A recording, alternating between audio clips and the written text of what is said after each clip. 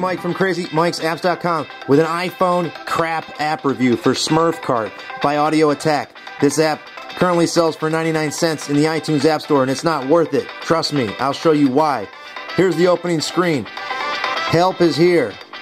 Very minor, and then settings are here. It's really a lame app. We'll tap the screen, pick up the iPhone, and we simply move our crappy cart that is right there with crappy graphics.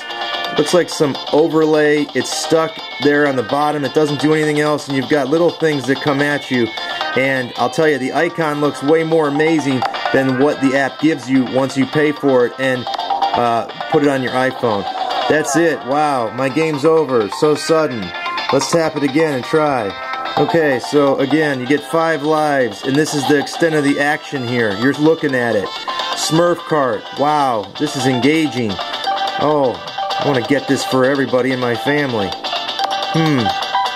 Really disappointed that Smurfs would actually let their name be on this app, or the people that own that trademark.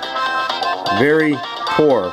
So as you can see, I catch the little clusters of whatever colored, and then I watch out for the gargamels that are continuously thrown at me, and that's the event, that's the extent of the app. You're looking at it. I didn't see any leaderboard scoring or achievements for what, I don't know, but you know. Wow, great. That's it for Smurf Kart. Definitely a crap app, and don't fall for the logo icon on iTunes. It's pretty snazzy, but it definitely doesn't pay off with a download. So save your 99 cents and get something else, not this. Until next time, this has been Crazy Mike with another crap app installment for Smurf Kart. See ya.